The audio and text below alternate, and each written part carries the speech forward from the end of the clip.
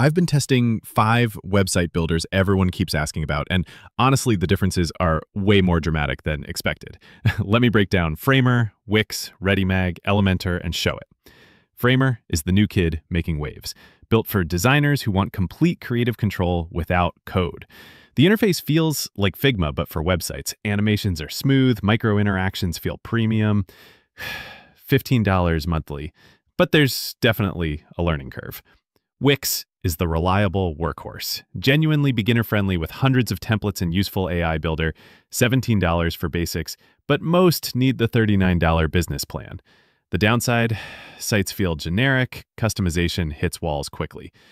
Readymag is the design purist's dream.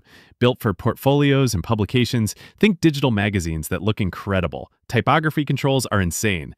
$14 monthly, but it's terrible for traditional business websites. No blogging, weak SEO tools.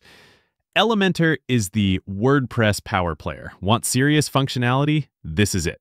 Most agencies use this, but you need WordPress hosting and the free version feels limited. Showit is the photographer's favorite. Mobile editing is incredible. You design desktop and mobile separately. $19 monthly, $24 with blogging. But it only works with WordPress blogs, so you're managing 2 platforms. Here's my take. Designer wanting creative freedom? Framer.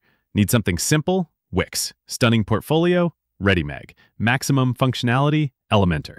Obsess over mobile design? Showit. If this helped you out, hit like and subscribe. I break down the most talked about tools side by side every week. Check out the latest comparison or dive into the playlist. But I'm curious, which would you pick? Drop it in the comments. I'm always curious what real users think.